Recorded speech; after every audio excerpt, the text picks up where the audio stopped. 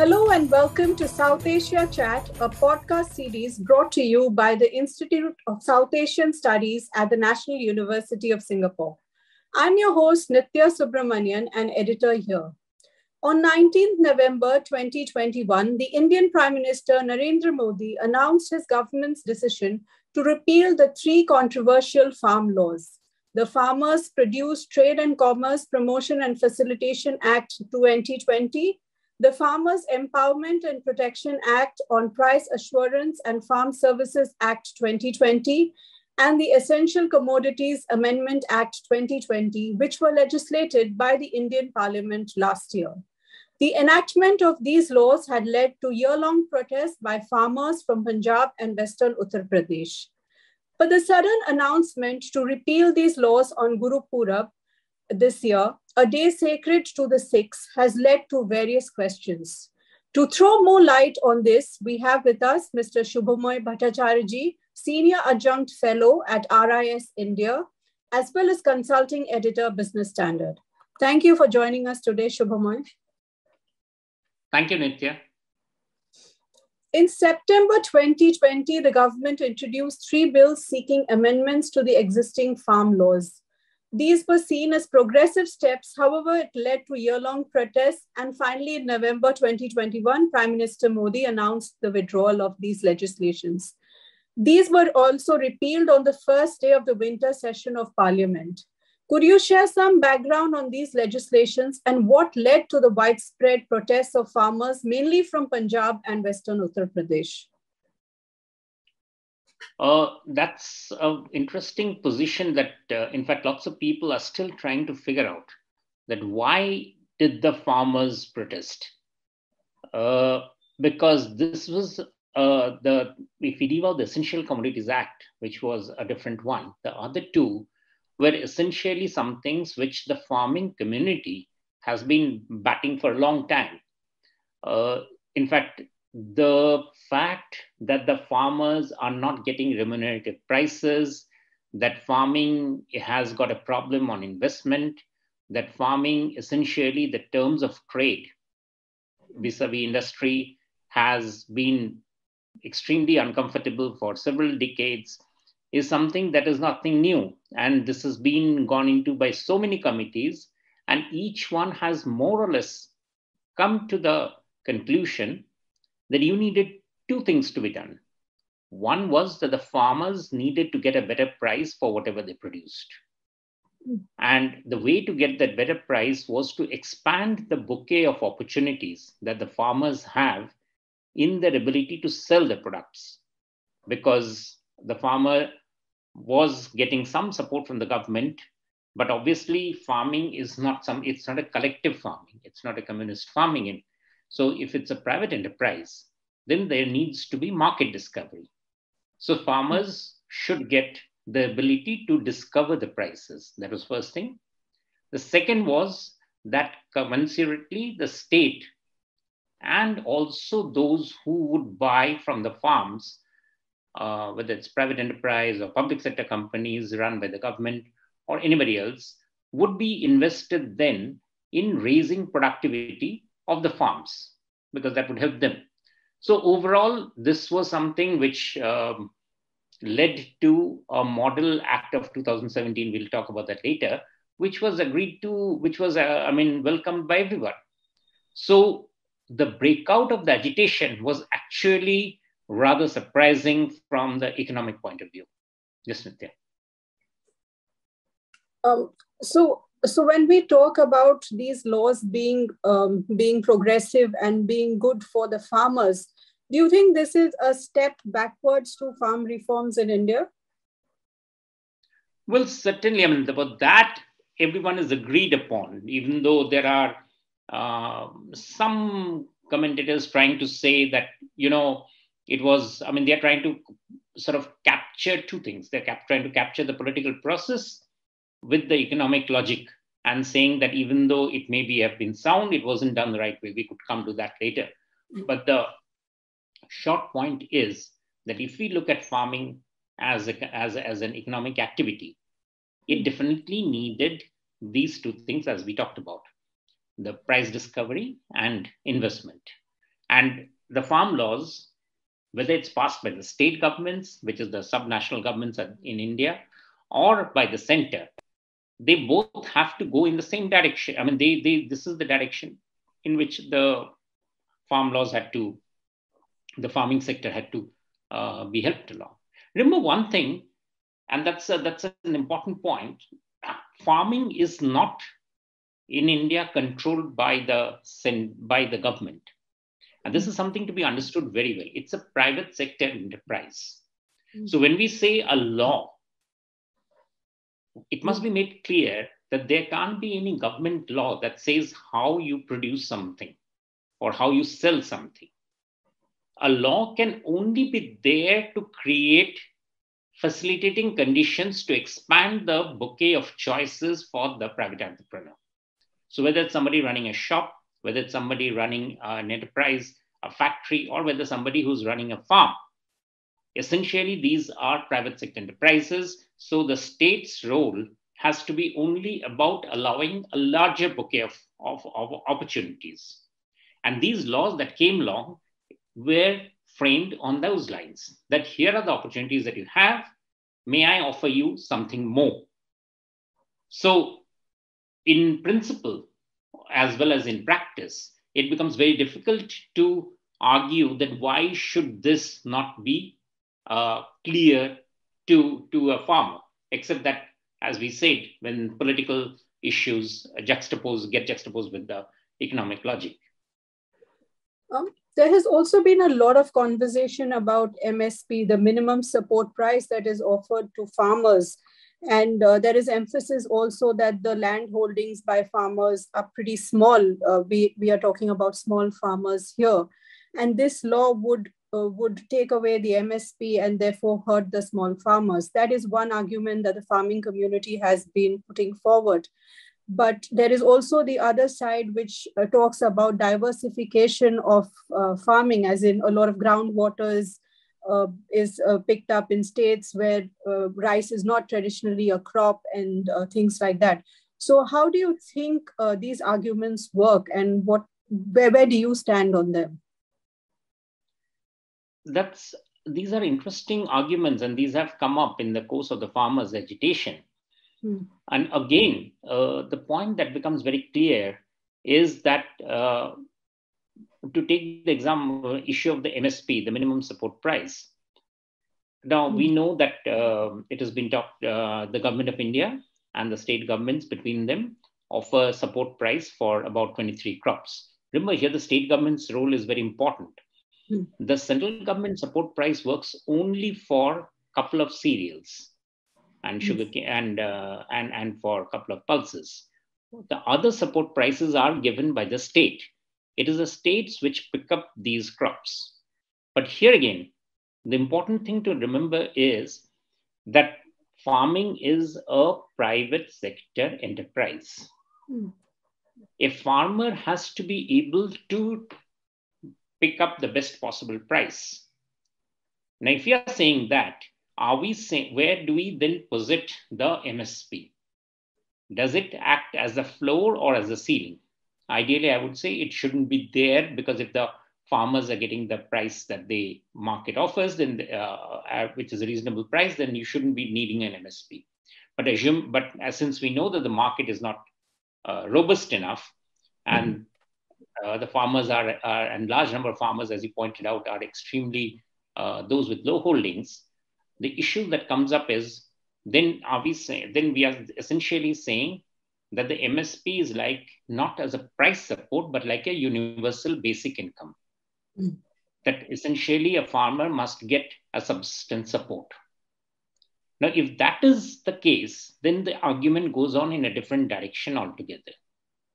Because if it is going to be an income support for the farmer, for the poor farmer, then obviously that's right. And in that case, then why should the government at all, the state or the center, run the apparatus of MSP? They could actually give a universal basic income to the people. The farmers are there, the agricultural laborers are there. And as you know, the central government has started the scheme of income support to farmers. And there are lots of commentators who are rightly pointing out that possibly to ensure that consumption doesn't slip, we should go in for a universal basic income. To the extent of the state can offer, well, we can have a universal basic income. And if there's a basic income, then that's one can, I mean, the argument then goes along on different lines as to what should be the basic level, how should it be administered. But then the immediate advantage that comes along is the state or the center is rid of the responsibility of having to pay for the cost of buying huge amounts of crop, which will necessarily become price sensitive. I mean, MSP sensitive instead of being price sensitive. So to put it simply, it's much more cheap for a government to give out income support to a farmer and not bother what the farmer is doing with her or his enterprise. So if she's producing wheat or rice or anything else or pulses or anything, then that person is free to go around and to sell that wherever.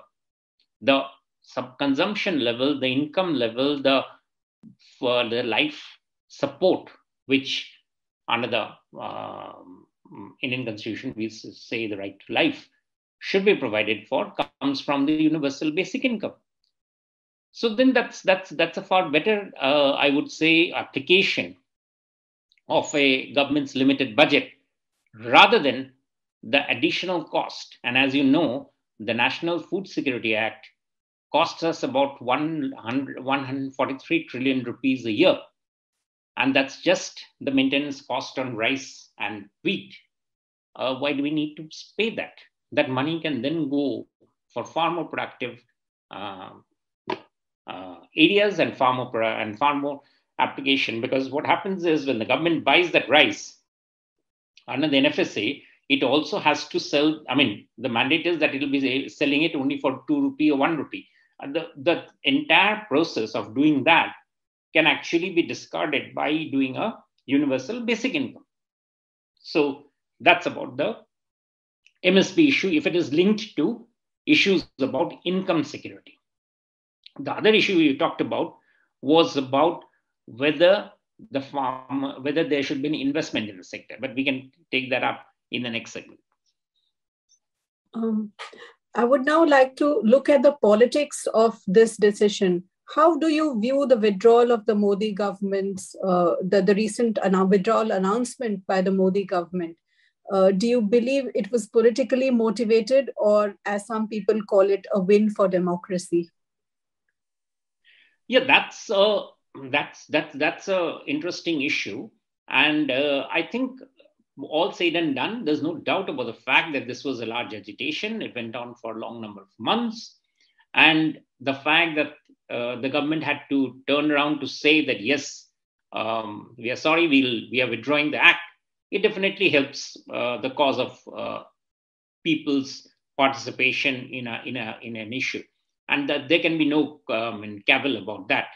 It definitely is a useful reminder again that in India, especially when we are looking around its neighbors, countries where even raising of an issue is a difficult enterprise. Here, the very fact that the issue was raised, people were allowed to mobilize, and a government had to accept that the demand of the people will be accepted. Is a very strong a thumbs up for the democracy. So there's no doubt about that. The problem that comes along, and this is the big problem, is which you alluded to right at the beginning, is about what happens to issues about factor reforms. Right from the beginning of the liberalization process in India in 1991, the three factors, land, labor, and capital, which the governments have tried to work on to liberalize, have not met with success. The governments have succeeded with what is called product reforms. So there is today freedom for anybody to produce anything, to sell anything, and there are regulators in the market to ensure that the product is of the right quality that the price is of the right quality and both the producer as well as the consumer get a fair deal. But this situation does not apply for the factor markets. The land reform again came to an abortive end. And remember, land reform wasn't the first time. It was started during the UPA government during the course of the SEZ agitation. That couldn't go through. The NDA government gave it a push once again. They also had to backtrack. So essentially, land reforms is a very fraught exercise. And one of the reasons why manufacturing sector in India doesn't take off substantially is because of the fact that it's extremely difficult to get a piece of land. And no center or state government is willing to put its neck out to be able to get into that sort of an area. The same thing now happens here. You might say agriculture is not a factor, but agriculture has got a remitted issue of both land as well as labor. And this again buttresses the idea that doing anything vis-a-vis land in India is practically, it has been proved now in as many colors as you want to fill in, that you will not be able to do land reforms in India in the way that the way we understand it, that a large mass of land is mobilized to set up a unit. That will be impossible. You can do it in terms of individual buying and selling, and titling of land is going along. So maybe there'll be more land rights that will be coming along. The government is working on the scheme called Swamitra, which means giving land titles to people in the villages and in any places by mapping the entire Indian subcontinent, the Indian country. So that is a process that is going along that will help hopefully in terms of people being able to sell individual parcels. But in terms of land being a factor which can be used by an enterprise to develop a unit, that has definitely that has definitely been stopped for the time being. And this would raise the issue of what happens with labor, because labor reforms for a government that is now definitely with election seasons setting in will be difficult one to talk about. States will be leery about touching an issue which could show again mobilization and a very difficult what you might call job of convincing people that labor reforms works. You picked up a few interesting points that I would like to take forward. One is that you mentioned land and labor laws. Now, recently we did read some reports where unions are now demanding repeal to the labor laws. How do you think the government will be able to push through economic reforms if, as you said, state elections are also around the corner?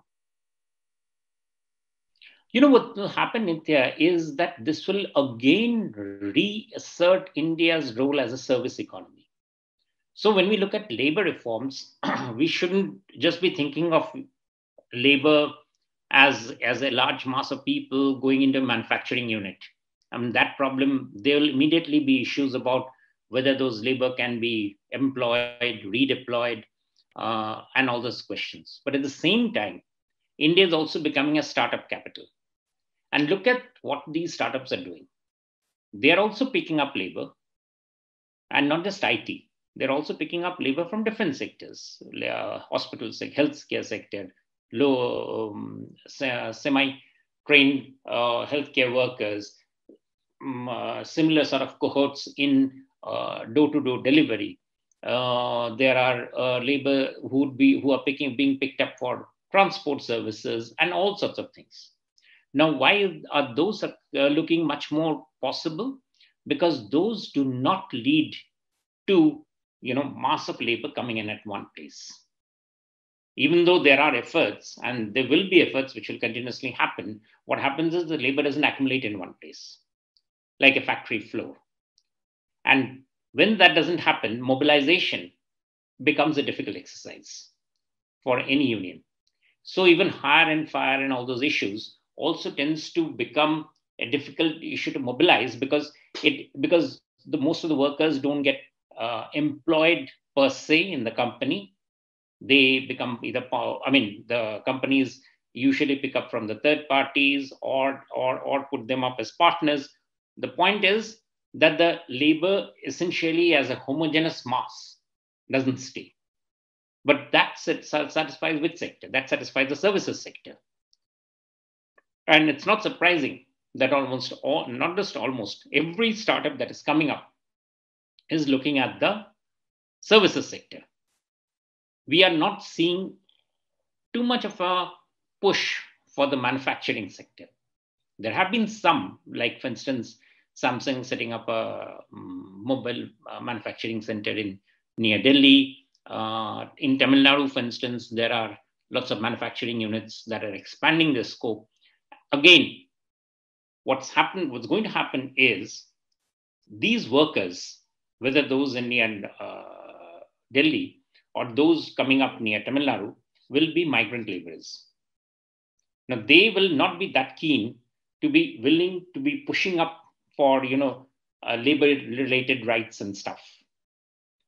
Essentially, that means that the bargaining power will be sort of heavier towards the employer.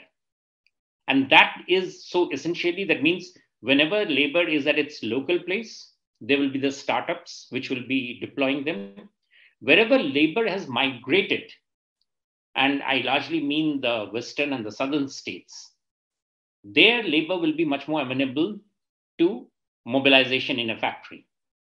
But labor to be mobilized, say in a state like say Madhya Pradesh, in Uttar Pradesh, in Bihar, West Bengal, it'll be impossible. And it becomes even more impossible. In fact, if you look at the states which have passed labor law changes through the state laws, through the state governments, you'd find again it's basically the western and the southern states. Going forward, what role do you think the state governments will play in pushing these reforms? Because there are many experts who are of the view that, especially when it comes to farm reforms, it is going to be the states that will now have to take the lead. And do you believe that states like Uttar Pradesh and Punjab would take the lead because they are as we mentioned earlier, are in due for elections very soon? What are your thoughts on that? Surprisingly, the states which will take the states which have taken the lead in agricultural reforms will again be the western and the southern states. Now, this might seem peculiar, but again, because of the fact that these are states which are becoming very urbanized, here the market for agricultural products is visible to the farmer. There is also investment that is flowing very quickly to the farms. So the transaction is more transparent and more robust. Punjab, I think, is entering a very difficult period, and I suspect it's going to be very downhill from now, because Punjab has depended just on wheat and rice, and the demand for that has plateaued across India. And for Punjab to today turn it around, to be able to provide any other crops is very difficult, because you'll have to essentially bring in migrant laborers. And remember, migrant laborers, at one stage, Punjab was the receptacle. Today, it isn't so. We saw photographs during COVID of farmers actually coaxing laborers from the eastern states to come to Punjab and work. You'll see more of that difficult situation happening more. Now, what does it mean? It means that for labor-intensive crops, which obviously, as the word suggests, means more people, these farmers, the big farmers of Punjab, will not be getting workers. So essentially, agricultural reforms in these states, even if they try, I don't expect them to be succeeding much. But agricultural reforms will, as you rightly pointed out, will be happening and is already happening in the southern states and in the western states. And there, the cash crops are taking over. The horticultural crops in India, where India is now the largest producer of horticultural crops in the world at 321 million tons. The demand for those is rising. The market for those is rising. with the entry of grocery and other related startups in the market, the demand for those is going to expand even further. So there will be lots of those changes that will come along.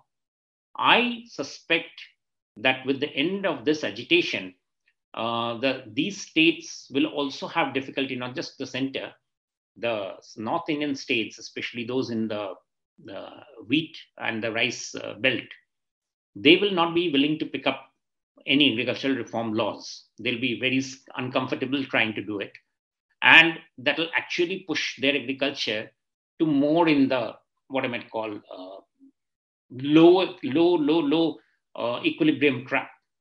And you would see more workers from there migrating to southern states. So we are possibly going to see a huge dip in the extent of farming in these states. I mean, the farming will stay, but the productivity, which is already low in these states, will actually decline further.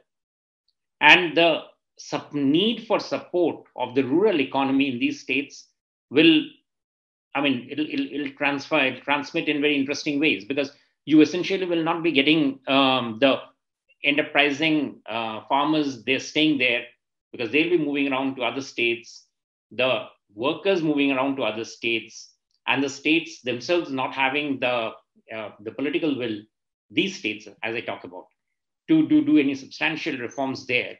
So you are going to see a very interesting divide that will get accentuated between the northern and southern states. I wrote about this recently, that it will essentially mean that just as industry is getting very sharply divided, not just getting sharply divided, has got very sharply divided between the southern and the northern states, agriculture too will see a similar phenomenon.